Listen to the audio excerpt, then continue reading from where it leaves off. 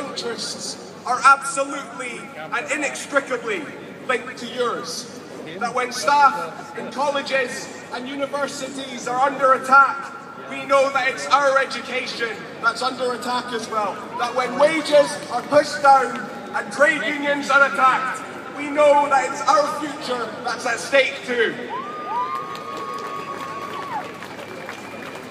That's why I'm proud to be here today, and I'm proud that students and student unions across Scotland have been rock solid in their support and their solidarity with staff. And we'll be here, shoulder to shoulder with you all, until we win.